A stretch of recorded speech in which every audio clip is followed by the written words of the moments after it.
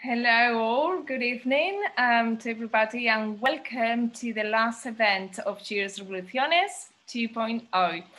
This project aims to draw attention to violence against women and girls by providing a platform for artists, change makers, organizations and charities to express, to reflect and to prevent and hopefully heal.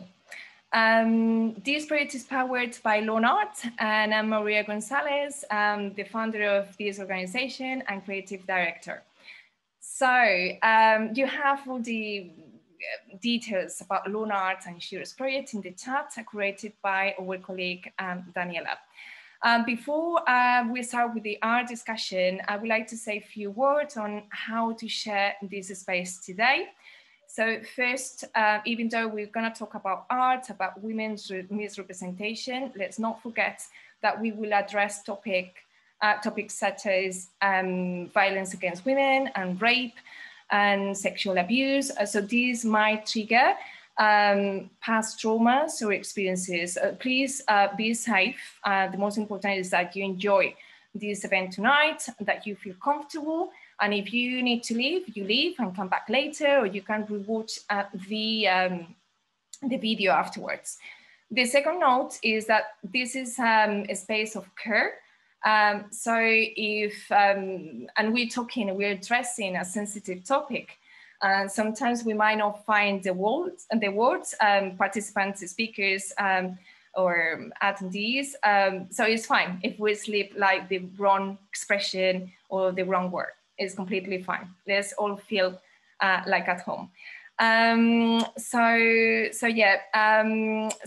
tonight we've got 4 fabulous speakers contributing.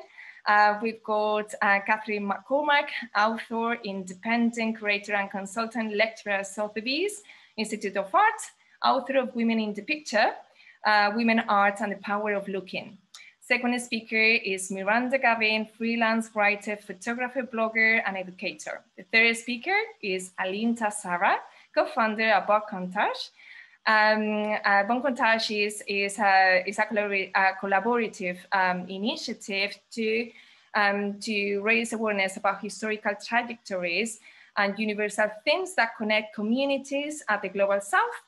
And the last but not the least, Rahima Begum, artist, creative consultant, activist, and founding director of the International Human Rights Organization Restless Beings. At the end of the art discussions, we will have 20 minutes, more or less, for questions. So if you've got any question, just write question in capital letters, if possible, and you can write it in there. And if we have artists among our audience, please don't leave in the middle, because today is the Sheroes Prize, is the last event of this edition. So we have two prizes to give to 1 to 2 of our Sheroes artists that participated in this edition. One prize is £300 and the second one is £200 to support your practice and to keep you going. So I think without further ado, welcome to Catherine, to Rahima, and Alinta and Miranda. And I'm going to put this question to you because I think it's important to put into context our audience and why are we are organizing this art discussion. So what do you see as the link between the misrepresentation of women and violence? So you have 2 minutes each, so you can introduce yourself and then have your say. Catherine, would you like to start? Sure, thank you, Maria. Thank you very much for inviting me to this really urgent event, I think, a really urgent topic of conversation. And I'm really grateful to be involved in it. So my book, which came out earlier this month, is called Women in the Picture, Women, Art and the Power of Looking. And essentially it uses art history to try and open up discussions that are plaguing us in our wider contemporary moment. Each chapter of my book takes a different archetype. I have the archetype of Venus, of mothers, of maidens, and of monsters. And the one that's of most concern really for this evening is the chapter on maidens and dead damsels. So when I was researching this and thinking about depictions of sexual violence, I became interested in the way in which sexual violence within our shared visual language of culture has been normalized and also aestheticized and made into sort of trophies. And I think, in answer to the question, sort of what is this link between the misrepresentation of women and violence against women and girls, I think that as maybe I'll get a chance to talk about later on, ideas about consent that have become really troublesome in actually defining what rape and sexual violence is in a coherent way within legal language. And that means that justice is being performed adequately for victims of these crimes. I think a lot of that confusion and inability to really decide in concrete terms what rape is, we can trace back to some of the images. I know Maria is going to talk about one in particular, some historical images that, you know, art history has argued about and said, oh, well, this isn't really a rape because it comes from classical mythology and we can't use those terms. And I'm also interested as well in the aspect of colonization, the relationship between colonial impulses and colonial violence and rape as a way of nation building. And that's something that I'll hopefully get a chance to talk about a little bit in some of the images that I brought. Miranda, your turn. Hi, so it's really nice to meet everyone. I'm actually going to be speaking from a personal point of view and showing some work that's created around gender-based violence. In terms of the link between misrepresentation of women and violence, I was considering this is a huge topic and it requires a lot of time to do service to it. I was thinking about which context are we talking about, and also perhaps the absence of diversity in many representations, for example, can be seen as a misrepresentation in and of itself. For me, one link is media and art is representations of women, how it normalizes. I think Catherine was touching on that. You talked about the aestheticization, but also the normalizing of violence against women. People become desensitized. It becomes acceptable to see women in certain situations. Certain behaviors are seen as unchangeable, part of human nature. Victim blaming, she asked for it, and the victim's blamed, not the perpetrator. This is still going on, and it's not only going on in terms of looking at images, but also in terms of the institutions that are supposed to protect women. That I find really, really hard. Media reporting, which is important to measure progress, the shifting of social and cultural norms that can reinforce how we see women. Domestic abuse and femicide is often devaluing women, and they write of isolated incidents and stranger danger. I'm going to be talking about the context of domestic abuse. So both sexual abuse very quickly, and then domestic violence. These are not single incidents often. This is systemic and it's embedded in institutions. So it's not just the media and images we're looking at, but the wider systems that we need to look at, and the extent of gender-based violence and the mechanisms of patriarchal culture, institutions, the legal institutions and the psychiatric ones that can reinforce, re-traumatize and re-victimize victims, women in particular. Thank you, Miranda. Rahima? Oops, you are, mute. Thanks so much everyone for joining in, and thank you Maria for inviting me. It's a pleasure to be part of this very, very important discussion. So I'll be looking at it from sort of the angle of human rights and in terms of the ideas of, I guess, belonging. So my interest is in the rural landscape in Central Asia and South Asia, particularly in Central Asia, and the idea of belonging in terms of how women's hypersexualization, how the objectification of women, how they've just been represented throughout Kyrgyzstan and across Central Asian countries has led to, ultimately the exploitation of traditional practices such as certain types of romantic kidnapping, acting, etc. And I'll be speaking a little bit about bride abduction and how we can look at the female form and how the female body itself kind of ties in with the agricultural landscape and male gaze and male belonging as well. and where does the female voice in all of this, you know, come into it, and what does that voice say? So that's kind of the angle I'll be taking, and looking at sort of legislations and what's happening in Kyrgyzstan right now, and across 18 other countries in the world where practices of bride kidnapping is common, and what does that say about the future of human rights from sort of a Central Asia outwards perspective. So yeah. Thank you, Rahima. Analinta? Hi, thank you. Hi, thank you for inviting me. Yeah, so I think my angle, so my work is around, well, as she said, I'm co-founder of Bokantaj, but it's also like, my work is around like looking at mostly African art, and also try to, like, you know, like the colonial gaze. And so I think it's also for me looking at more like to answer your questions about misrepresentation. It's like misrepresentation because a lot of the imagery that we've seen of women, especially around like Africa or like South America, or like all the part of the world that have been colonized by the West, has been image from the West, and the misrepresentation of human is dehumanizing those people. They're dehumanizing, and when you dehumanize people, you're not giving them their full, you're not accepting them as individual, and when you're not accepting them as individual, then violence happens. So I think that's, for me, that's just the straight thing that I see. I just wanted quickly to read a quote from Kwame Anthony Appiah, who said in the Honor Code, they say, we human beings need others to respond appropriately to who we are and to what we do. We need others to recognize us as conscious beings and to acknowledge that we recognize them.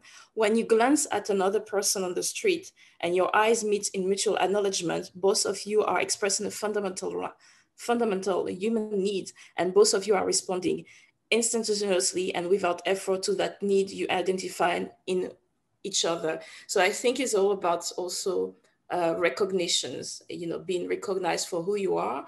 And if you are misrepresented throughout art and even like in general, then you're not recognized and you're prone to be victim of violence. I think that's.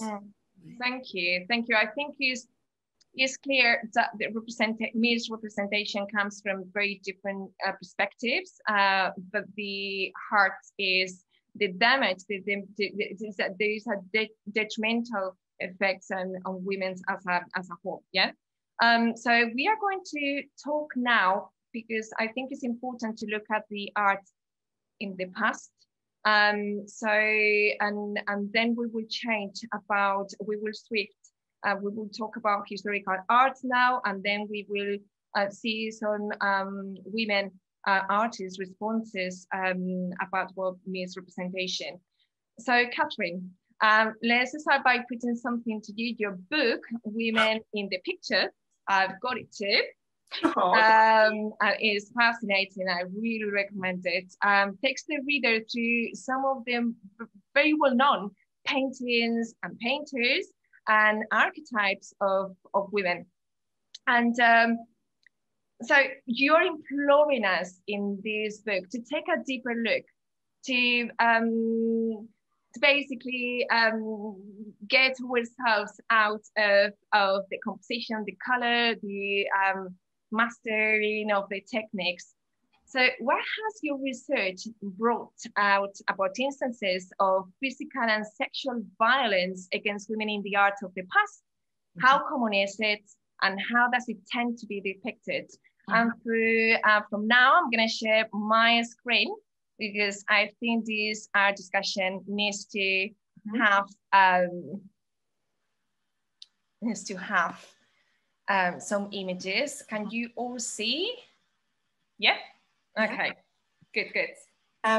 Thanks, Maria. So there's lots of images that we could have taken from the tradition of European art history, but this one seems to be something that allows lots of different ways out of it for thinking about the way in which these rape narratives, or what's a mythological rape narrative, have really been embedded into our political and cultural institutions in quite invisible ways. And as you said, I'm encouraging people to look beyond the way in which we get taught to see art in art galleries. If you go to any large collections, especially of pre-modern art, the idea is that it's leisure, it's somehow thought to be good for you. You sort of get pushed along towards the cake shop, the cafe and the gift shop. And I don't think we stop and do enough slow looking about what are the silent and very destructive messages that are being reinforced by this art that we revere as having so much authority and having so much grandeur to it. So the Rape of Europa is a really good case study for thinking about this. So the story is a story that's as old as time, really. It goes as far back as the ancient Mycenaean Greek culture, but it became sort of very pronounced within ancient Greek culture in, I think, about the 8th century BCE, then was popularized by the Romans. And then when Titian painted it in the Renaissance, so in the 16th century, the story was written down in a book called Metamorphoses, and that was as widespread as, you know, something like the Bible. People were as familiar with these stories as they would have been with the stories of Christianity. So the story is about a Middle Eastern princess. So modern day Lebanon was known as Phoenicia, and Europa was a princess from Phoenicia, and she was abducted by the king of the Greek gods, Zeus, who has transformed himself into this white bull, and he entices her. He sort of approaches her when she's, as the story goes, she's sort of playing on the beach with her friends, and you can see them there on the shore of the beach in the corner. I don't think you can see me using my cursor, but I think you can see those figures calling out to her, and he kidnaps her and takes her off to the island of Crete. And then, as the story tells us, he forcibly, you know, coerced her into sex, and she ended up having 3 sons, and these 3 sons were then what was known as the first link in the European chain. So the story of the rape and the male desire is taken as the propelling force to start this new civilization, which became Europe. So the first thing for me is that we've got this, and this will relate to perhaps what Rahima and Alinta are involved in this discussion, is a direct, you know, rape at the heart of colonial strategy, rape at the heart of this abduction from one continent and one culture to create another culture. So I think that's really important to remember. So she's being transported here. This story is sometimes called the ecstasy of Europa. There's always been this question mark in the way it's been talked about in art historical terms and in connoisseurship terms. And certainly when this painting went on show in the National Gallery in London last year, it was a bit stop-start with the COVID pandemic and the closures. But this was thought of as being this spectacular, sensational moment when this painting from Boston came to London and was seen with a group of other paintings, some of which were also about rape, and they were produced for the Spanish king, Philip II, in the middle of the 16th century. And no one was really talking about the sexual violence in here. It was been pushed under the surface, and all those things you were talking about, Maria, encouraged to look at the use of color and the storytelling and even the beauty of it. And one of the key things within that was this idea: does she like it or does she hate it? You know, is she writhing in ecstasy or is she twisting her back because she's struggling to get away? And that, I think, for me, is one of the key problems, is this inability to recognize when no is no. That is something that comes up a lot of the time. This idea that no means yes, or being helpless and struggling is somehow eroticized, and that plays out in rape culture of today. You know, there are so many examples, and we will all have examples that we can draw on that we've seen probably today in media, or we've seen on Twitter or wherever. So how did that get transferred?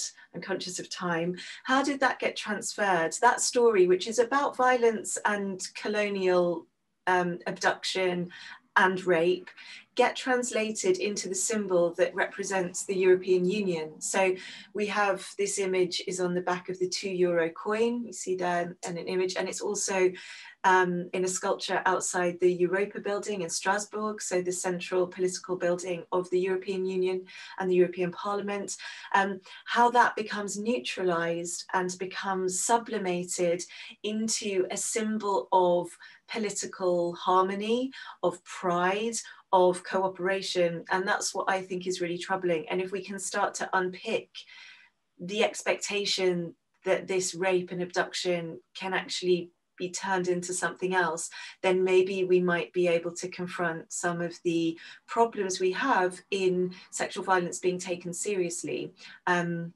Yeah, so I'm conscious that I don't want to go on too much, but I know I'm going to be coming back to talk later on. But that's my key example. And also, just I'll say quickly, I know, Maria, you're going to talk about the rape of the Sabines and how that is, you know, another rape which is about building nations and building a foundation, and even was something that appeared as an instructional image for women in their wedding, you know, at their weddings. It was something that gets seeded in very, very secular and domestic ways. Sorry, yeah. Sorry, I was trying to pass the image. Is shocking. It's shocking that we enter in museums, in many museums, and we don't reflect deeply into what they're representing, because museums, they're supposed to be educational spaces, and it's shocking. And linking the rape of Europa with the rape of Sabine women by Rubens is quite the same. 10 years ago, when we started designing the tour Women at the National Gallery to rethink the history of art from a gender perspective, we came up with this painting that was quite shocking. And again, as you said, is again representing the rape. I mean, rape means in that context meant raptio, coming from the Latin, which means abduction. But at the same time, is that it doesn't matter, because if you kidnap a woman, it's because you have intention of raping her. So it's quite the same. And again, this story, this painting tells the story of the Romans that they were kidnapping the Sabine women to found the city. In fact, Sabine women, they were considered as mothers of the Roman civilization. And so we can talk like through this painting.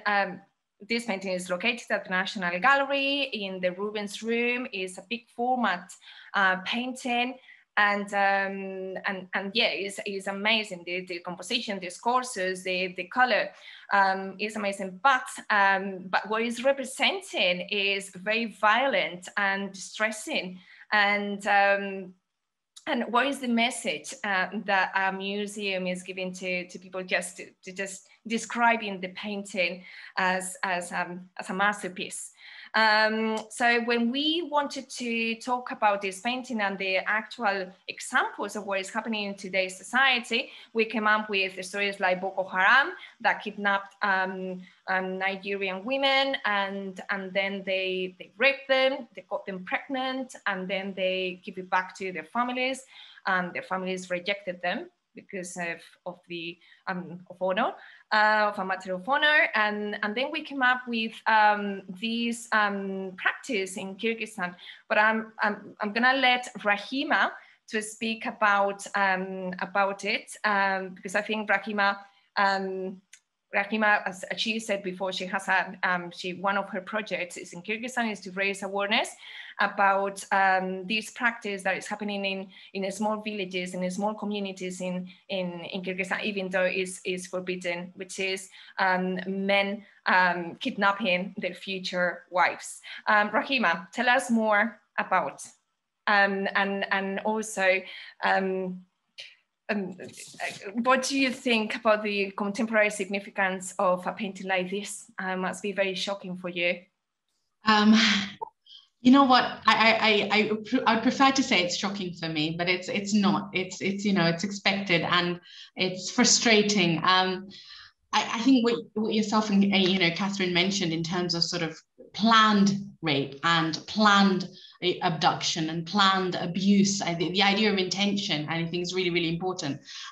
So for example, in Rwanda, the Tutsi nuns, they were raped in their churches. In Bosnia, the Serb military actually had sex camps and took the Bosnian women and impregnated them so they could change the lineage of the Bosnian women's babies. You know, with the Rohingya community, you know, the community that were pushed out of Burma, and they live in the largest and most congested refugee camp in the world, where you have 1 million Rohingya refugees in Bangladesh. And they were, for 60 years, there was a planned, you know, stages of genocide and planned violence, where the women's body and women's voice and women's presence in the rural landscapes of Burma was seen as almost as a tool, where genocide was used, as rape was used as a tool of genocide, and they were seen as almost the direct, you know, reason and sort of how can I put it? They were used as a way to spread fear across the rural landscape of Burma. And eventually, by raping the women and by killing the women and also using them as sex slaves, they not only spread fear, it pushed the community out of Burma. And that was part of a stage of genocide. So I think to see a painting like this, we kind of reminded of that whole idea of intention, of how the women, regardless of their strength, regardless of you know, their choice, are still somehow, you know, tied to the male gaze and the male intention. So I've been working in Kyrgyzstan for the last, I mean, my organization is a human rights organization. We kind of occupy a strange space between both academic research, advocacy, and direct activism as well. And so we've been working across the world on human rights issues. And my specific areas, we're looking at gender-based violence, looking at women's rights and girls' rights across the world. And I've been working in Kyrgyzstan and also other parts of Central Asia, both in Uzbekistan and Mongolia, across the borderland communities between both as well, and Central Asia for about 11 years now. My organization, Restless Beings, started a project back in 2010, working in Kyrgyzstan, looking at women who have been kidnapped and forced into marriage. And I'm sure many of you have come across this sort of, it was once a cultural phenomena where women, you know, a boy and a girl liked each other, they told their families, you know, and then they had this sort of whole acting sort of, you know, reenacted this idea of romantically riding off into the sunset. And horses are a big symbol and also, you know, part of the agricultural life in Kyrgyzstan. So they would ride off with their girlfriend on horseback, and both families would bless this marriage. And so over the years, this has been kind of exploited and used in a way that kind of feeds into, I guess, what you would say, populist narrative. So in the last sort of 70 to 100 years, what you see is an increase in bride abduction for all the wrong reasons. There's no choice. There's real intent in rape. There's intent in forcing and oppressing a woman. And so at the moment now, as it stands, you know, 75% of women in the rural part of Kyrgyzstan have been married through this non-consensual alakachu. It's known, alakachu is known as kidnapping for marriage, and non-consensual alakachu. So the term was romantic before, and non-consensual alakachu is basically, you know, a woman who has no choice but was still kidnapped and forced into marriage. So 75% of Kyrgyz women in the rural parts of Kyrgyzstan, and then that's, you know, looking at almost 1 in 5 women across both rural and urban parts of Kyrgyzstan are kidnapped.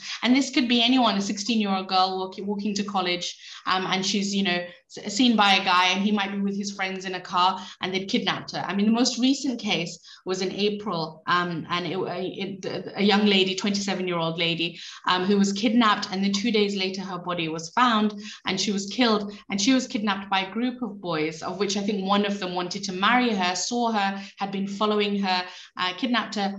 And then she was killed, and this then led to a series of protests which took place last month and then start of this month, asking the president of Kyrgyzstan and to change the legislations. I mean, at the moment, my work has been predominantly looking at the region, observing, and also working towards directly affecting the legislation. So for the first few years of our work, we were focused on making sure that we could spread as much information as we could nationwide. So we worked with a film director, created a short advert.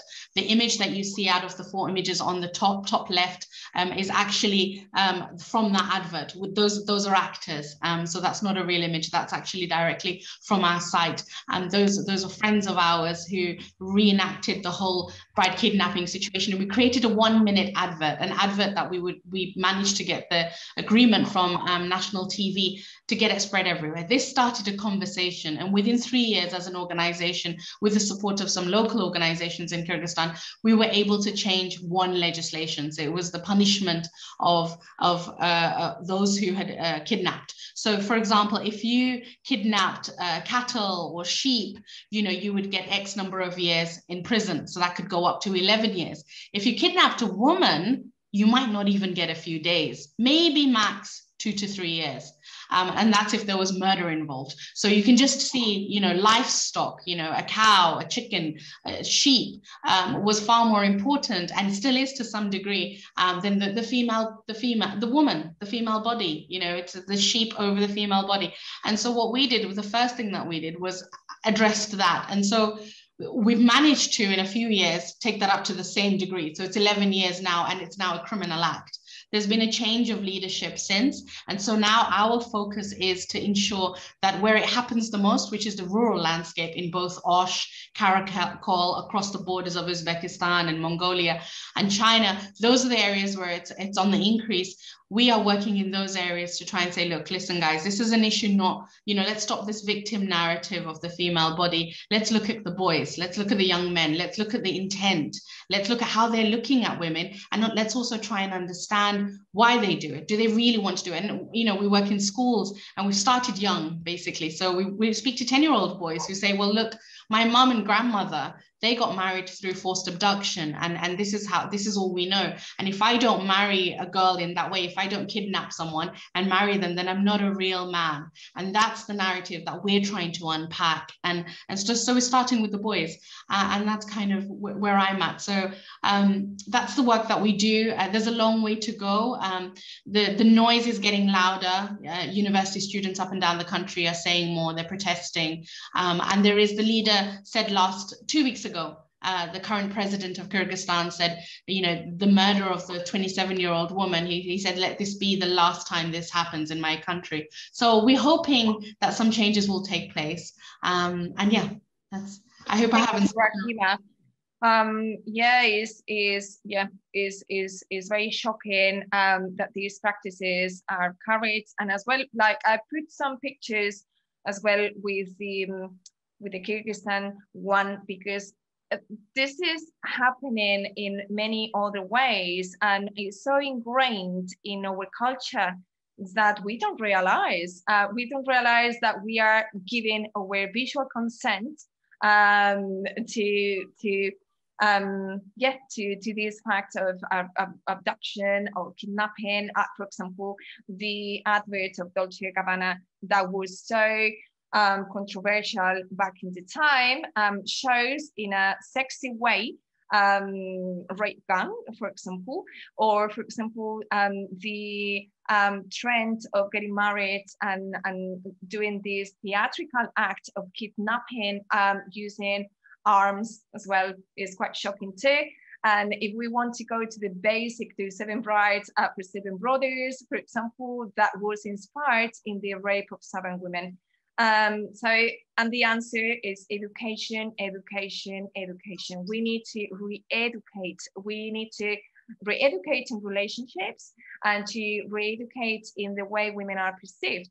As you were saying, now is like the lives is, even the value is less like livestock, isn't it? So yes, we need to change the narrative. And thank you, Rahima, because your work is very important, very important. So now, in a brighter note, in a brighter note, I would like to invite Alinta. Oh, you connected again. Okay, yeah. because you told me that your internet crashed. I would like to invite Alinta to continue with this topic. We talk about women's body as a space of warfare. We talk about conquest and the legacy of colonialism.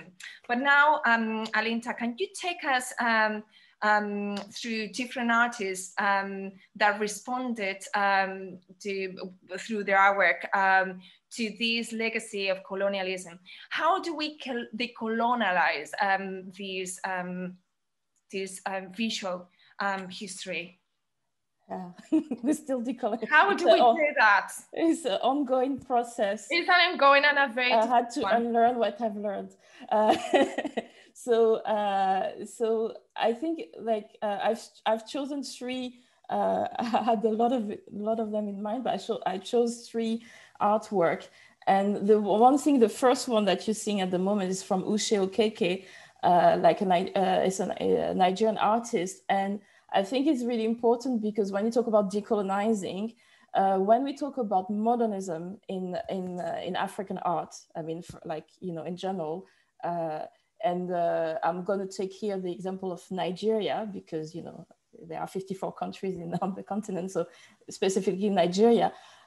When modernism happened in Africa, it was because modernism in the West, like in Europe, corresponding to like industrialization, like breaking from academicism. This is what we call the modern period when we make the break. But if we think about like in Africa, it was a way to decolonize the mind.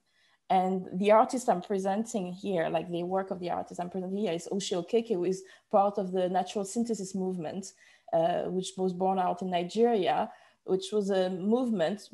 It was about decolonizing the mind because it was talking about synthesizing the old and the new. So taking from what was there, so the African, so it wasn't a break from some African tradition. It was taking those African tradition, but also using modernism, so like painting, because those work wasn't available at that time. And Uche Okeke is interesting because he developed a practice called Ulism, where he used Uli, which is a form art practiced by women in houses in Igbo, from the Igbo ethnic group in Nigeria, and he developed this practice. This is not the case here, but this is what he developed, and so and influenced all the artists. This image, this artwork that I've chosen about the Aba revolt from Uche Okeke, it is important because a lot of the modernist African artists, they've actually showed the woman and the African woman as a symbol of power, as a symbol of bringing together, of Africanness, something to be proud of. And in this painting, the Aba Revolt, the Women's War, is referred to the Women's Revolt in 1929 against the British authorities, because with British colonization, you had the British rules, and they imposed taxes. They were imposing taxes on women. Before, the taxes was imposed on men, but they were also imposing taxes on women, which means that they will the woman, because we have this perception that the African woman was submissive, but the African woman, the Igbo woman, they were working in the marketplace, so they were making some earning, and the colonial administration wanted to tax them. So it means that their income, which was helping also their household, would be affected. So they started to protest, and so the protests around the region, and they actually even destroy some buildings, etc. They were protesting. And so this painting is a reflection of that, because we see the face of the woman, like, obviously angry, bare, and naked, half naked. And that's what is interesting here, because their nakedness is not about oppression, it's about rebellion. They are actually showing their rebellion. This is their body. They are showing their body, but they are showing their body in sense of like, to fight the colonial power, to fight the authority, what it represents. And that was one of the the starting rebellion against British rules. So the women were at the core of like decolonizing of the colonial, the anti-colonial fight. And I think that's what is also interesting in this painting, because he's representing women in another way. I mean, they are naked, they're half naked, you can see their breasts, and breasts is also about power. You know, they are the providers, but they are not naked because they are being oppressed. They are naked because they are half naked, if you want, because they want to fight for their right. And I think it's interesting coming from, because he's a man, you know, so from a main point of view, because it's also changing the perception of women, changing the perception of African women had not necessarily been submissive. They were at the heart also of the anti-colonial fight. And I think that's what I took from this paint. It's very interesting. It's very interesting what you were saying.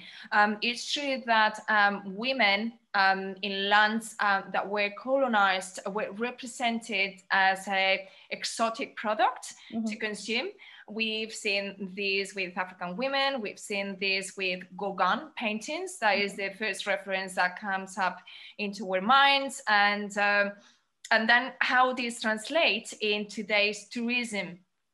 For example, like for statues, so let's go to Thailand. So women are included in these holidays packages many times, and they are consumed. It's part of, you know, like the package. Yeah, just come to this boat, and there are women, there are free drinks, and it's very shocking. So it's very interesting how. This painting is very empowering in many ways. But talking about, can I pass to the next slide, Alinta? Can I pass to the next slide? Yeah. Because I think it's very interesting. This one, Yeah. So this one is from Ouria Niati, so Algerian-born painter. Artist, visual artist. She's a multimedia artist. She's a singer, artist, poet. And I liked this work because it's taken is interpretation of the woman of Algiers. And so we talk about British colonial rule, we're going to like French colonial rules, because she is from her perspective of being Algerian. So just to give a brief bio, she was born in 1948. So she lived under French colonial, like when Algeria was part of France. So she also lived the Algerian War, which is traumatic still today, because we're still talking about it today between Algeria and France. It's a trauma in both countries. So she comes from this history. And at 12, she was arrested because she was put for putting graffiti, anti-colonial graffiti. So she was put in jail also at 12 years old. So she lived through that experience. And the whole, this artwork, No to Torture from 1982 is, as we've seen after Delacroix, Woman of Algiers. And this is an installation. So this is only the painting here, but this is an installation. So you have the five paintings, but you also have postcard on the installation. A postcard that you could see at that time in the 19th century, those postcards who represented, like, you know, kind of an exotic Algeria, like with the woman, like the landscape, like really exotic. And also in the installation, she's singing. So while she's talking, talking about the woman of Algiers, because Delacroix is an Orientalist, and he painted the woman of Algiers in their harem. So he went to a space was prohibited to men. So he enters space, so he's already violating the space that is for women. And you've seen those women in the original painting with like all their jewelry, all their you know, fully clothed, all their jewelry. And here she changes the narrative. She's not changing the narrative, but she's basically saying, like, from what she's unveiling what we are not seeing. So mean that this woman of Algiers from Delacroix is already a form of oppression of the woman, because first of all, he's entering a space that is not supposed to be for him. And also they are exoticized. They are not they are not empowered, they are exoticized. So what we see in those paintings is like they are fully naked, we can't see their face. They are in the same, especially in the central one, they are in the exact position that you've seen in the Lacroix painting, but you can see that they are like one of the women in blue, their arm is missing. You can't see their face. Their face is you have a cross, kind of like a graffiti, or like even if you look at the woman in green, it's like a cage.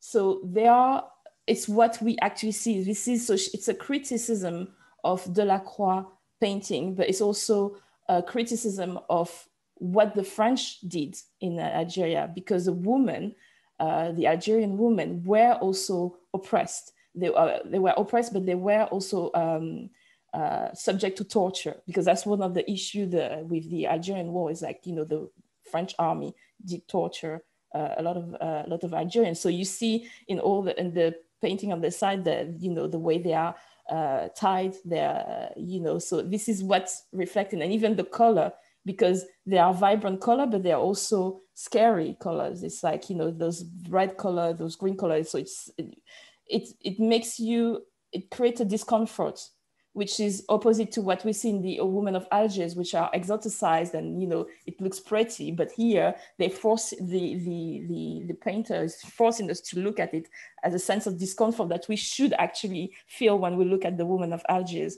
So it's unveiling really what we, not like what is in the painting. So it's not to torture. It's a critique of Delacroix, but it's also a critique of how the body of women was oppressed. And the one thing is interesting is like, if you think about the French colonization, they've actually, I think it was in 1953 or something, the French army unveiled women in Algeria. They say unveil women, so to show that, you know, to liberate them from their oppressive, you know, the oppressions of, you know, like of Islam or whatever. But if you think about it, they were unveiled, but also it means that you can see their face. And one thing that we need to know is like, during the Algeria war, during the fight for liberation, the women that were veiled, they were also part of the fight because they could hide anything. So, you know, by unveiling them, you making them recognizable by the French authority. So it shows the not the paradox, but the hypocrisy of colonization, which was about liberating women, supposedly bringing civilization, but actually what they were bringing was oppression in a different way. So that's, I think that's if I'm really quick, that's the Well, French, they need to rethink what freedom and oppression means for the rest of the world. Yeah. So their values applying to other cultures in terms of colonization needs to be rethought. Shall I go to the next one? So Rosanna Paulino is Atlantico Vermelho, so Red Atlantic. And it's a work from a Brazilian artist. So I would say Afro-Brazilian, because I think that's important. Why? Because Brazil, I think there were 5 million enslaved people brought to Brazil. So after Nigeria, Brazil is the country with the highest Black populations. There are more than 50% of the population in Brazil that is Black. But what's been also throughout history in Brazil, what was perceived as like, what was brought out to the public is like a racial democracy, which is not, because there is a lot of racism and there is a lot of discrimination, but the majority of the country is Black. And so what she's looking at here, which is called Atlântico Vermelho, which is Red Atlantic. She's inspired by like the Black Atlantic from Paul Gilroy, which is about, you know, how there is a connection between Africa and the America and the diaspora in Europe, and the creating cultures in the diaspora, like the Atlantic. And so here she put the Red Atlantic because what she's pointed out is like how the Atlantic was also, there were a lot of blood that came out of the Atlantic because of slavery. And she's using those panels that she sewed together to show the history that is hidden, the history that we don't want to talk about. So it's like, you know, like this memory. And you see at the center, like, so you have the Atlântico Vermelho, but you have the azulejos, like which are, you know, Portuguese, so reminds you of the Portuguese colonization, but those images as well. You see images of like enslaved women with the child, the boat that took the enslaved. And what is interesting is like the way they are printed on the fabric, but they get a feeling of being like X-ray, like images. So it's also reflect to this, like the science behind slavery, the science behind colonization, the science behind like the fact that the hierarchy of the races, there was a whole science behind it. So that's what it refers to. But what I found particularly important in her work is like the images that she uses, they are not from Brazil. They're actually the images of the woman and the child, I think is from Cuba. And what she said is that those images were circulating all over the Atlantic about representation of, you know, of the South America, the America, which means that also it dehumanized people because they are not humanized because you cannot see their face. You can see that in all the portrait, like the photograph printed, you cannot see the face. But also it shows that you use something that happened in Cuba to represent Brazil or to represent North America, meaning that you're not thinking about the humanity and you put everything, the black body, as the same. You know, this is the other. You know, and especially the body of the woman, and the woman is not even taken in consideration here, and the black woman, which is the black woman is important in the African, in the Brazilian society. So I think what she's trying to show here is to actually challenge this history, challenge those stereotypes that we have, and to show us in a way it's the same as Orianiati, for us to have a sense of discomfort, to see this history that we want to hide, to see those bodies that we want to hide, and to see the violence that makes those bodies. And that's why you have also the thread, the red thread that symbolizes the blood. So yeah. It's very important that we put ourselves in context, in the Western country context, as being part of what happened in Africa, and afterwards in all these countries where slaves were brought to. So important to reread all these images. And on the same note, is it not working? Oh, no. Okay, sorry. Just, on the same note, continuing with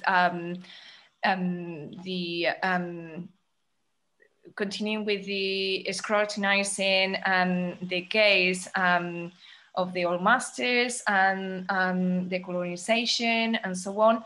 I think it's very important to present some artists, some women artists, and their responses to this particular type of violence. So these images were chosen by Catherine. Catherine, are you? Yeah. Yep, I'm here. Thank you. Great. Thank you. Sorry, what were you going to say? I just wanted to say thank you to Alinta for that really enlightening talk and that overview, and also Rahima. I'm just blown away by, you know, the work that you're doing, and also what I'm blown away by is my own ignorance, and that's something that I wanted to raise within this topic, is that we're talking about issues that the West, or I don't know, sort of here in London or here in the UK or in Europe or wherever people might be tuning in from, we have this invisibility as to the extent of what's happening, the genocide and the gender violence. And I wonder if there is a connection between the fact that we can walk into galleries, we can look at currency and coins, and we don't see the gender violence that's there. And I wonder if there's some kind of connection there. And also I think it raises the issue of the importance of women artists and the invisibility of women artists, because women artists that Alinta was talking about, this is work of protest, but it's work that is falling into the margins, and it's remaining in the margins because the art that we still privilege and the art that gets sold on the art market, the majority of large-scale shows and retrospectives are by white male artists. I mean, that is just a fact, and it's the European American tradition of white male artists and that canon.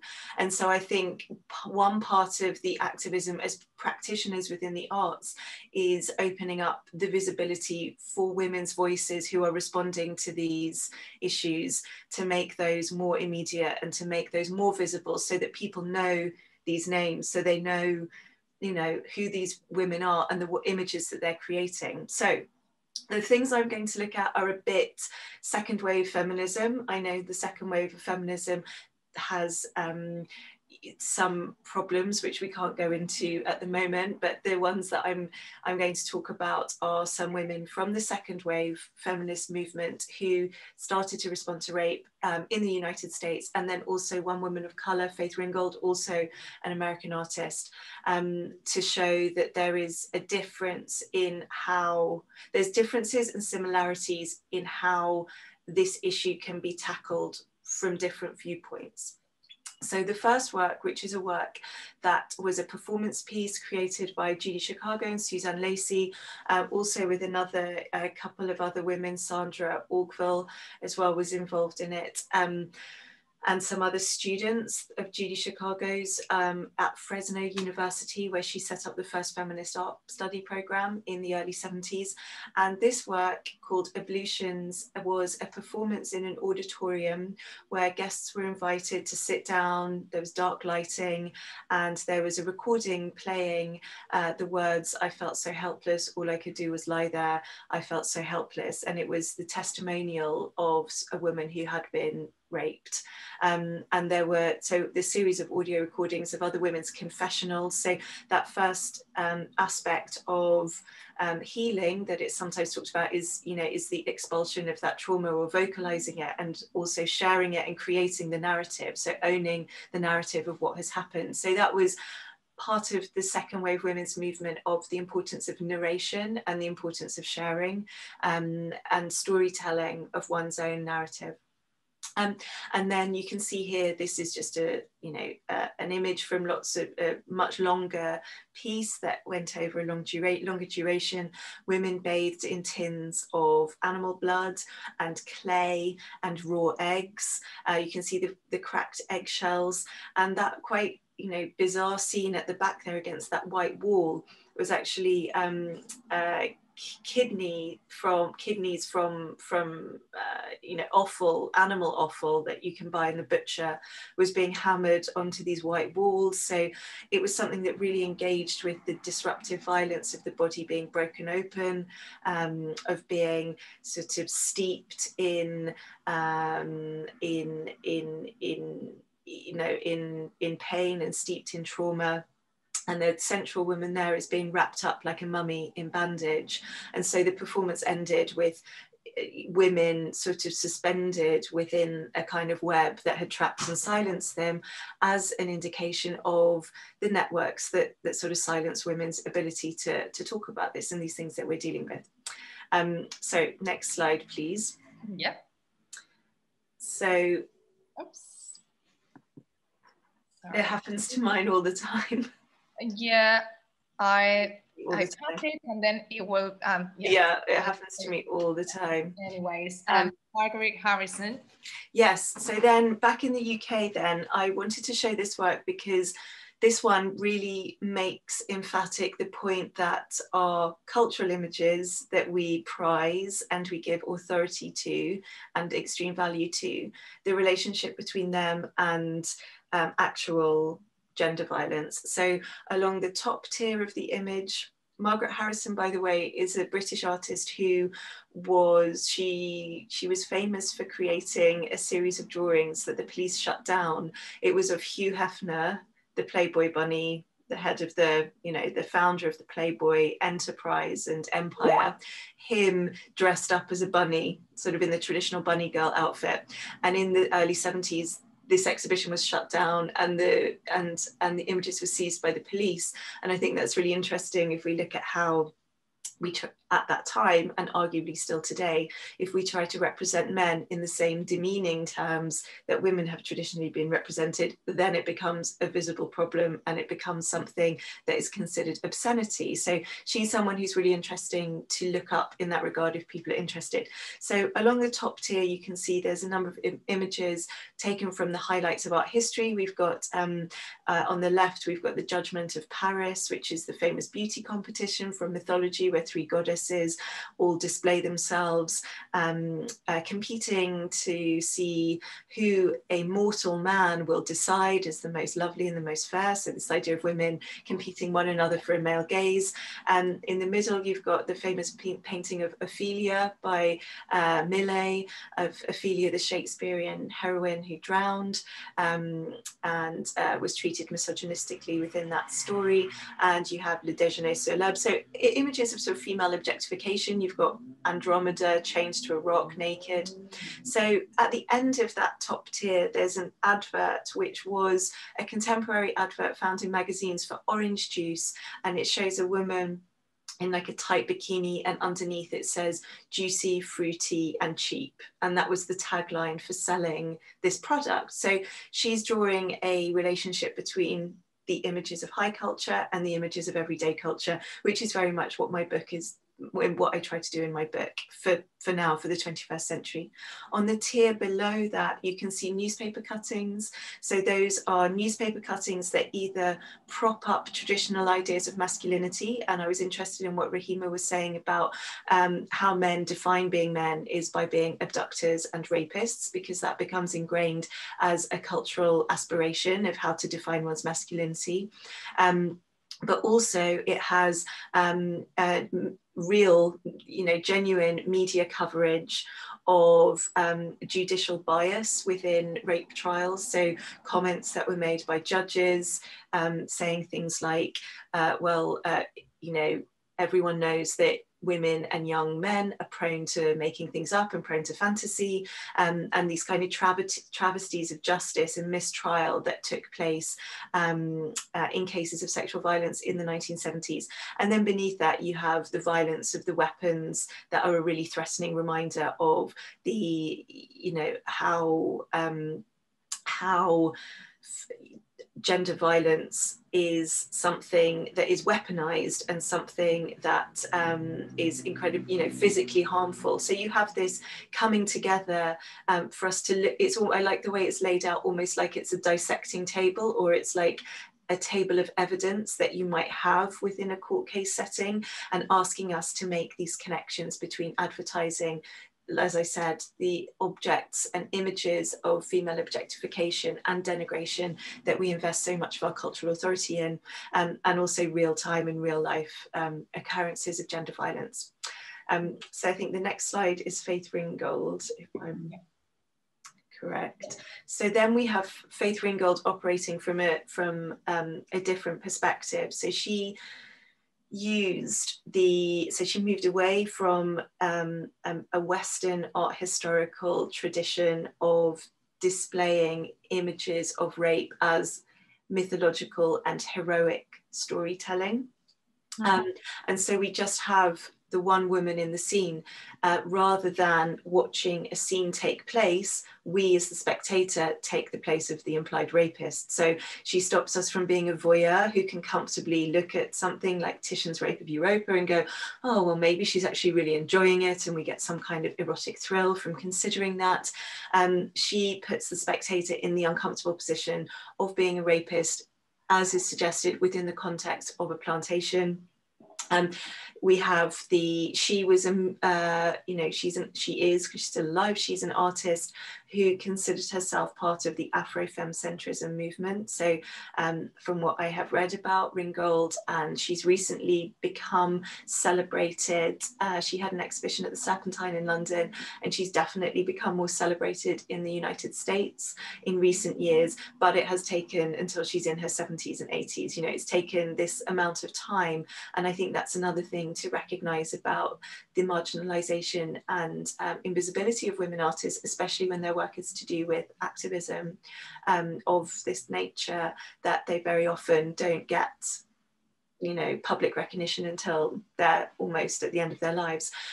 So like I said, she, as a woman who was expounding this movement of Afrofemcentrism, she talks about how she felt the story of slavery had centered around the figure of the black man, of a male story and a male drama, and she said she wanted to tell the female perspective, or the women's perspective. And very sadly, Margaret Harrison is still alive, yeah. Very, you know, as we know, the rape was a very, you know, pronounced means of controlling populations of enslaved people who had been taken from Africa and to colonies. And there's lots of work as well that celebrates that I've discussed in my book, sort of horrible prints that sort of romanticize that. So her work is a riposte to that. She also uses her own features and the features of her daughters. And she was descendant from an enslaved African woman. And so we get this idea of the genealogy of trauma as well, of how rape gets carried on. And you know, there's within discussions of trauma, I know it's not my field directly, but I know that there is this idea of inherited trauma and how things are carried along generationally. So her work can be seen as a way to draw attention to that, and maybe as a way of exorcising that, and by that I mean as a way of, you know, releasing it. She borrows from Tibetan image making. So the traditional term for these, that you can see there's sort of, there's silk patches of, there's painting, but then it's bordered with these sewn silk quilt-like framework. So those were inspired by Tibetan Buddhist meditation silks and wall hangings, and it's just, I think it's a really amazing work. I talk about it in my book, and I think it is one that is both empowering, and I was interested again in what Alinta was saying, where you have the nude body not as something as with the other women and the women's revolt. It's not about nude, it's kind of reframing our idea of nudity as oppression. Even though we know the horrific outcome of this implied narrative that this woman is going to be raped, there is still, her body is proud, and especially with the glinting axe next to the pregnant belly in the last scene there, this kind of very surprising juxtaposition of the burgeoning pregnant belly, and then that sharpened axe, and this sort of self-determination to protect oneself and to fight back. And I think that is sometimes, you know, we mentioned a little bit about these victim narratives, and you know, I don't at all think that women should have to be, that women cannot identify as victims. That's not what I mean at all. I think that women should be able to identify as victims if they want to, but it also changes that narrative as well, which in an interesting way, it sort of takes it away from the victim and makes it a little more, can we say empowered? I don't know, but puts her in a different position. I think those were the three images I had, Maria. I can't remember. Did I have another one there? I don't think so. That was those three. So those are, yeah, so those are all from a similar moment. Oh, it's Suzanne Lacey. So I'll quickly talk about this one, because this one is interesting for how it did remove itself from an art gallery setting. So the previous three images all were works that were shown within community, an art community. So the first one, the performance, it was people who were invited within a university campus, who were involved in some way in artistic production or the study of art. And then Faith Ringgold's and Margaret Harrison's were both works that were made to be in galleries. I should have mentioned actually that the rape piece by Margaret Harrison was not allowed to be shown in the Serpentine Gallery in the 1970s because it was considered to not be appropriate from a family setting. And that again raises the question, but it's okay to have a mythological rape by Rubens in a family setting, and probably even family workshops that revolve around it in these institutions. So that's something that I think requires rethinking within collections. So this work was different because it broke outside of that framework of the museum or gallery or specialist audience.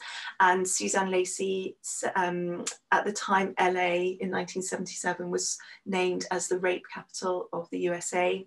And she put two big topographical city maps into an underground shopping centre that was very close to City Hall, so next to the centre of politics and legislation, etc., and the people who should be caring about this. And she was in communication with the LA Police Department, and every time a rape was reported, she put a red stamp saying rape on the location on the map. So what this was over the course of 3 weeks, and then you see how this map kind of, it starts to erupt a bit like a wound is erupting, and the map, the topography underneath becomes obscured by these moments of rape in red, so obviously drawing on this idea of the violence and sense of blood. But for every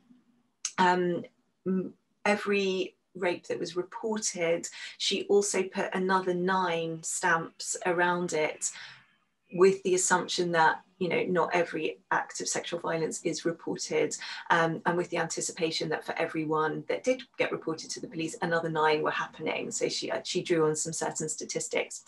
And what I think is interesting about this, and again, it points to this idea of visibility and how these issues need to be made visible, and how do we make them visible, and how do we work together in our various different fields of humanitarian work, as artists, as activists, as curators, as art historians, as lecturers, educators. How do we make this visible? And I think what the point she makes here very well is that the more times the stamp is put on, the harder it is to read the words, so it becomes obscured. And so the more times something happens, the more normalized it becomes, and the harder it is for us to see it for what it really is. Because they're not taking action either, right? The proper action to stop it. And so there's an ongoing, like rape culture. Yeah. Well, Catherine, thank you very much. I need to introduce the works of Miranda. Miranda is herself an art activist. I'm just conscious about the time. We're running behind. Everything is so interesting, and we can talk for ages. Miranda, are you here? Yes, I'm ready. I will try and be quite quick. So thank you. That would be very good if we've got I'm going to try, the Q&A. I feel like I'm taking a little bit of a departure in terms of the way we're reflecting on work created by other people. So I'm going to own this. This is work I've created over a period of time from when I was 24. I'm 56 now, and various threads of work that have become apparent to me in hindsight, that what I've been looking at is a domestic war zone. So I also put at the heart of some of this, the family institutions, home, and given the COVID pandemic, that people aren't safe at home. I think statistics show that most violence against women is perpetrated by current or former partners. So I take this position, and I'm going to speak from kind of the heart. I don't have all the answers, but I'm reflecting back. Before I start, which I have, just for a minute, have a look at this image.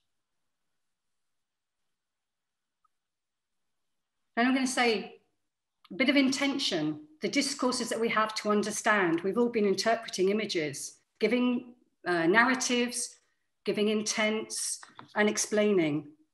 I'll give you a little explanation. I was 24 when I created this image as part of my final year project at university studying photography. Questions of interpretation, as we've heard, rely on dominant discourses, art history, how to read images. I was around a lot of popular culture, the street, music. I had access to magazines, album covers, friends. That's how I learned about things. What are the cultural histories, the systems of power and the ways of seeing, to name a few? And also notions of authorship. So I'll ask you, who made this, why, and how?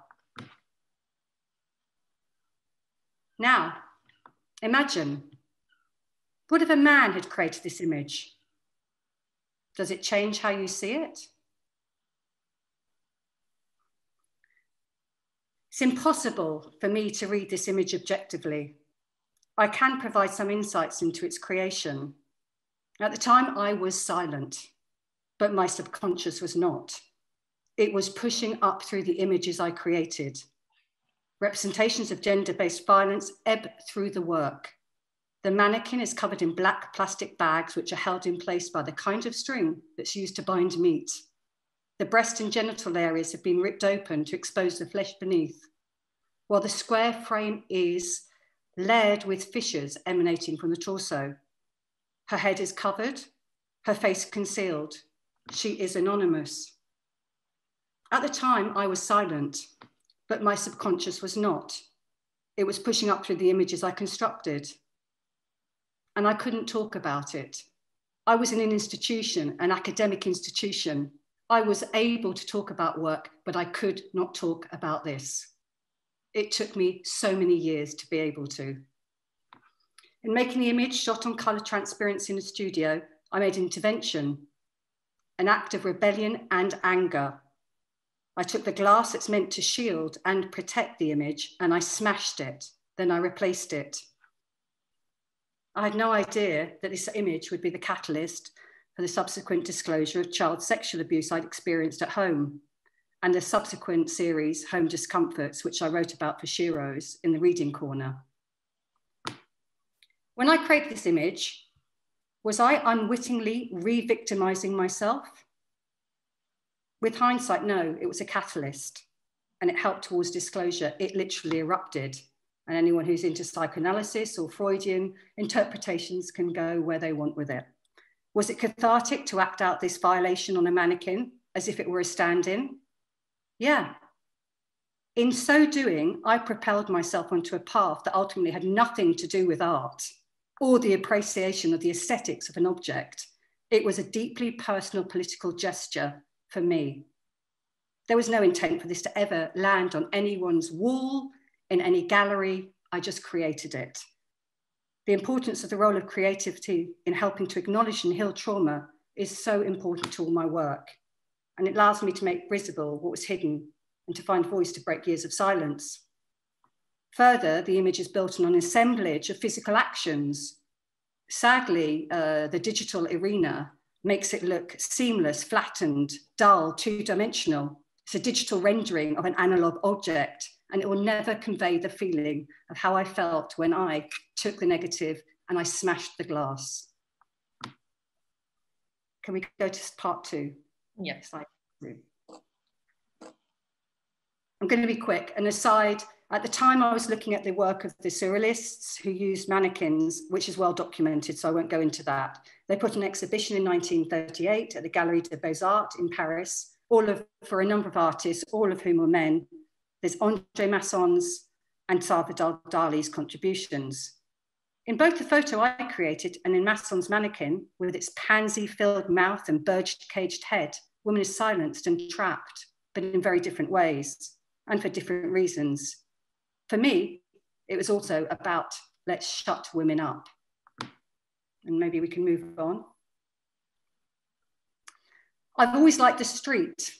Art galleries, institutions, they have their own way. You have to walk through the threshold in order to feel that you are part of them. The street for me is this liminal space between the public and the private. I never know who's going to walk past.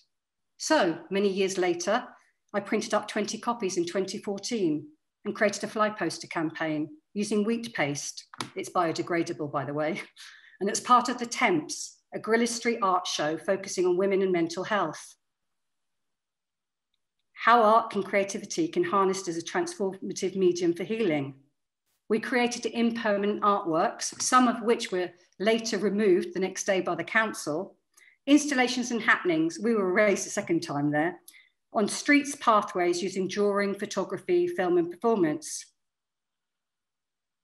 I hadn't titled this work until I did this. And when I did, I called it Fractured Self.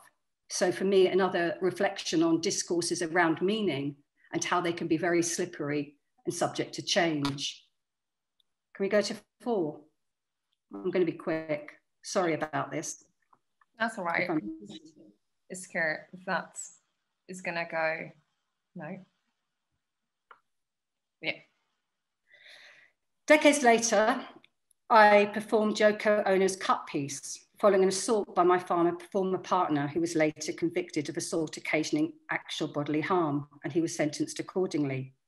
Here we can see Yoko Ono performing it for the first time in Kyoto in Japan in 1964. She asked the audience to follow a set of instructions. Performer sits on stage with a pair of scissors in front of him. Interesting, she says him. This shows the times we're in. It is announced that members of the audience may come on stage one at a time to cut a small piece of the performer's clothing to take with them. Performer remains motionless throughout the piece. Piece ends at the performer's option. And then maybe we go to the next slide. I'm going to try and whiz through. In the context of domestic violence I experienced 6 years ago, I restaged the work, but in the context of raising money for a domestic violence charity, all the work that I've done that's personal and trauma-based is always done in the context within which I feel safe and supported. Unlike Yoko Ono, who sat on the floor with the audience looking down on her, for my interpretation of the domestic war zone, I sat on a stool, eyes at higher level than the audience, just one blinking eye looking out. I was wearing the grey sweatshirt and pants, which I was given in police custody following my wrongful arrest. I'd created a DIY mask, plastered with skins sliced from beauty and fashion adverts in magazines, but with the addition of my black eye. The snipping of the skin and the cutting of the scissors echoed the performance. Further, in keeping with the theme of the performance, my undergarments are deliberately mismatched. White sports bra, big black knickers, grey knee-length pop socks. As with most of my work, the process is as important as the outcome. And without audience participation, cut piece does not exist. In the aftermath of a violent assault, I tried to reframe my lived experience with participation. It could be interpreted as violent, but for me, it was an act of re-embodiment. It was a ritual, and it was a letting go of the trauma and of the clothes. I dutifully washed these clothes that I'd worn in custody, and they had blood on them, returned them to the police station only to be told they didn't want them. So I took them home and then reworked them. The mask allowed me some anonymity, unlike with Yoko Ono. I did not tell the story to anyone of what had happened to me. This was a narrative, and I think we need to think about this, dominant narratives and narratives we repeat ad nauseum about events. It was a narrative I'd repeated over and over to the police during a 2-hour cross-examination in Crown Court when the case went on trial in 2016. Instead, I was silent and sat there, and I waited for the audience to find me and ask me, well, what happened? The performance is fluid. I can continue until I want to stop. Apart from the host for the evening, who read the instructions, I was silent and still, and I sat there for 12 minutes as people cut away pieces of clothes to take with them. As part of the ongoing nature of the work, I gathered responses. As with Yoko Ono's performance, some of the participants who I asked afterwards felt very uncomfortable. They felt they were being implicated in what could be regarded as a potentially aggressive act, because I was asking them to take pieces of clothing from me. Later, one woman told me her grandmother wanted her to tell everyone to stop, but no one would. So victim blaming became part as well of the theme that ran through this. Further, as John Berger writes in his hugely influential book, Ways of Seeing, There was the idea that I was watching myself and I was being split in two. And when I put together the movie footage of this, I had a handheld camera on a mobile phone and a tripod mounted camera. I tried to suggest the psychological splitting I felt after the assault and reworked it into the way I used the split screen in the document of the performance and in the editing. This was an attempt to evoke how I felt. Should we go to the next slide? I'll try and be quick. This work and the work I've just shown now became part of a group art exhibition showcasing the work of 8 artists who had direct experience of domestic abuse, including those who witnessed abuse as children. I curated the show and also showed Cut Slice. The work includes photography, film, animation, performance, poetry, and painting. We can see work here from Laura Noble, Crushing Trauma, who crushes trauma and paints, Lydia, who used Ken and Barbie dolls to create disturbing tableaux showing scenes of domestic abuse in a bid to raise awareness of violence against women. The Middlesbrough Gallery had to take the work down because there were too many complaints from the public. Nobody wanted to see Ken and Barbie in this sort of situation. Passers-by had complained because of their graphic content and it was visible to young children. We can also see Susan Young's work. Her auto-ethnographic approach harnesses the power of animation and self-reflection to engage with personal experience and heal trauma. And at the top, Ellen Nolan's Quiet Images and Text series, which pairs still life images with entries from her diary documenting patterns of coercive control. All the perspectives are different. All of them are unique, but the role of abusive power and control, in this case in a domestic context, is central and shared. The violence associated with domestic abuse is often understood and depicted in terms of black eyes and bruises. Many campaigns use the same visual tropes to signify abuse. Children cowering in a corner with a shadowy figure looming in the background, or a woman sitting on a bed with her face in her hands being watched from another room. But not all abuse is physical, and forms such as coercive control are more difficult to portray.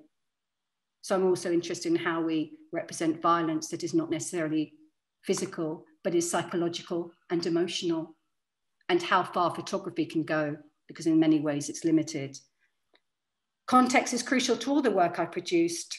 I try to do it in the sense of a fundraiser, to raise awareness, and also to self-guard myself, because in showing this work, it was not meant for the art market.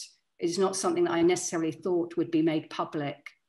But if it can do anything to engage people in dialogue and to talk about the family and the home, what is supposed to be at the heart of this, not from the outside, before we even get out of the door, then I hope I've done something. And I don't have all the answers at all. I'm learning as I go along, but I hope that we have some social change around these topics. Thank you, Miranda. That was amazing. That was very generous. First of all, I'm gonna stop sharing for now. That was very generous because I think activists, artists have this role of having their say, express all this, express the discomforts, but also opening conversations, important conversations around topics, very important topics as violence against women and girls. However, they are not welcome in most of the galleries, and especially in the commercial galleries, and their spaces are very limited. And as well, the income doesn't come from anywhere because is not comfortable. It's not comfortable to have, as you were saying, Barbie and Ken. I love Lydia works. She's part of this exhibition. She is very brave and is amazing. Her compromise and her commitment with the cause. Anyways, I think we might not have questions. We're running out of time. We've got 1 minute to finish, but I will take 5 more minutes so I can thank you and launch the last question. There is one question that I wanted to ask you, but it's very brief. What can be done from the institutions? What can be done from the institutions? Is there anything, do you want to answer? Alinta, what can be done from the institutions, from the art institutions, from museums, from galleries? I mean, be very brief, but just give us an idea of what can be done. I was gonna say nothing, but no. What I'm gonna say is just, I think probably what needs to be done, I think, as a society, to rethink museums and gallery, because I think the museum was created from, anyway, patriarchal colonial perspective. So probably as a society, we need to rethink what we want from art. And so it's really, so I'm saying that, although, you know, curated sometime in galleries, but I think we need to rethink that. And probably what you said at the beginning, I think education is really important. Is that the key? Education from the beginning, from a younger age, education is, I think, the key. So to implement in education, and maybe changing our way of exhibiting. So, and like, so of thinking exhibition and gallery and museums. So those works, such as the works that we run, that can be shown. Any other ideas? Rahima, would you like to say something about the things that can be done in that respect? Yeah, absolutely. I think, you know, a museum sets itself as almost a space for, you know, civil society to come and access art, you know, that's obviously curated by the museum heads.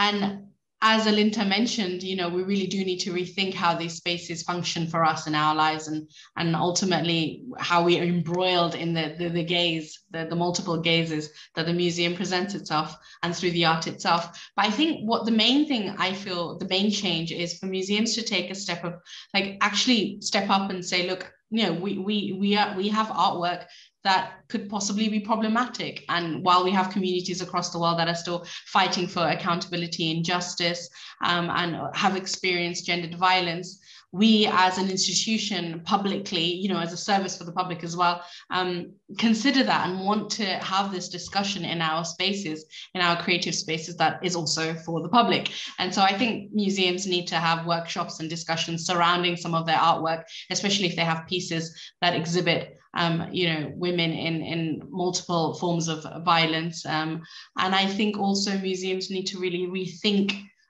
what they are displaying to the public and why, and if they are deciding on something, to actually explain why, both on their website, in their spaces.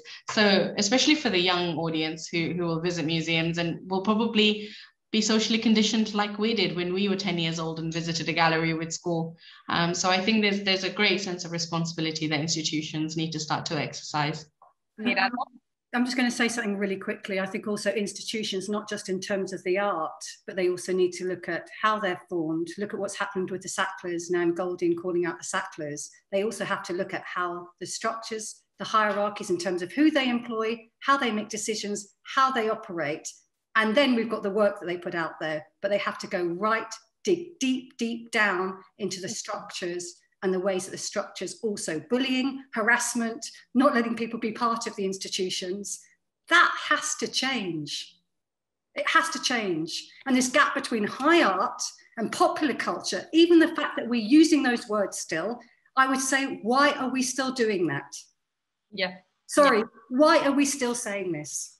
Yeah. High and low culture, because it silences so many people who feel they cannot even enter the rarefied domain of high culture. Yes, there is a lot of work to do. There is a lot of work to do, and yeah, it's a shame that we ran out of time. All the interventions, you were fabulous, you were amazing. Thank you very much. Catherine had to go because she has a child of 3 years old, so she had to go.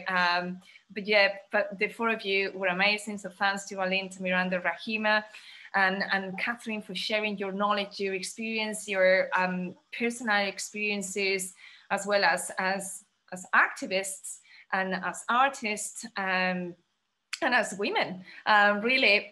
So we, I think the Sheroes mission couldn't be done without the amazing artists, women artists that present their work and talk about them in such a bold way. is amazing. So before everybody start leaving, I just want to make sure that you see the link for this survey that we've got. This survey, if you open it and you respond it afterwards, your questions, your answers will help us to get more funding and to run these events for free. And these events are free and accessible for everybody, and to have these conversations more often. So now, well, thank you for the speakers, and now I need to announce an important okay, let me see, an important news, which is the Sheroes Prize for this edition. So I'm going to share my screen. Just hold on, because I don't want to discover that. Just give me 1 second, please. Okay, so I want to display the names before. So, okay, so now I'm going to share. Good. Okay, percent.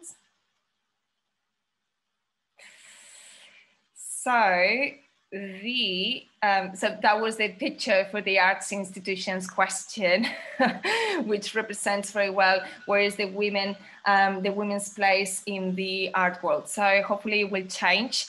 So again, thank you very much to our speakers tonight. The diversity of your background was very important for us to see many perspectives around violence in the arts and in the visual history. So I'm going to announce the winners for this edition. And now the winners are, so the first winner will be Divya Mittal with I Won't Do It. Won't Do It. Divya, is Divya around? Is Divya? If you're around, can you unmute yourself? Oh, Divya, here you are. Oh, thank you so much. I yet didn't expect it, but I'm so thrilled. Thank you for letting me be part of the exhibition and for the events. I'm absolutely thrilled. Well, thank you, Divya. Well, congratulations for this prize. And the second is, okay, so let me see, Farnoosh. Farnoosh, a minute for rebirth. Farnoosh, are you around? No? I've seen Farnoosh before, but I'm not sure that if she is around. Well, never mind. In any case, we're running super late. I would like to thank the attendants and speakers and artists for joining us tonight in the last event of Sheroes-Revoluciones. Next, we are planning more events, more talks, more exhibitions, and of course, more projects to talk about about violence against women and girls. So thank you. Have a lovely night, and please, if you have the survey, we're gonna send the survey afterwards. And yeah, well, thank you very much, and have a lovely night, all of you. Thank you.